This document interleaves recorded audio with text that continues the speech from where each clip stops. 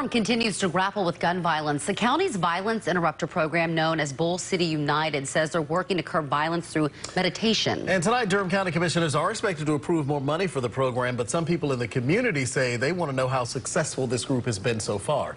Here's CBS's 17's Crystal Price getting answers.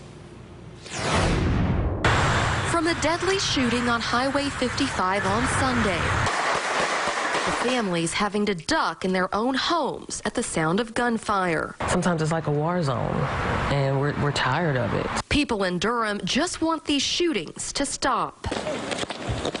One group working to address this is Bull City United. It's a group of individuals who have gone through the criminal justice system and are now working as violence interrupters.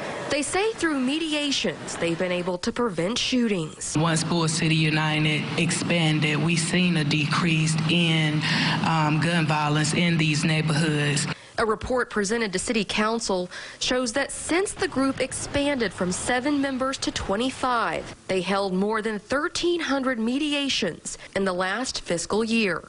And in 2 of the 6 neighborhoods they work in, there were 0 shootings from April to June. You put your very lives on the line. City Council members praised the group for their efforts. And know that you're making a difference.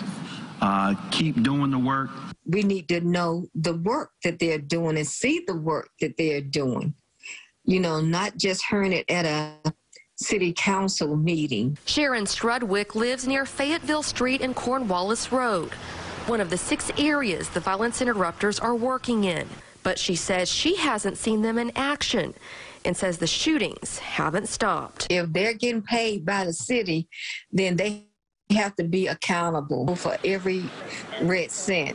Monday night, Durham County commissioners are expected to approve more than $200,000 in funding for this program. But Strudwick is asking for more transparency from the violence interrupters. So they need to be accessible. In Durham, Crystal Price, CBS 17 News. A county spokesperson tells us Bull City United does engage with the community regularly, but they also say there's a lot of work they do behind the scenes that cannot be made public.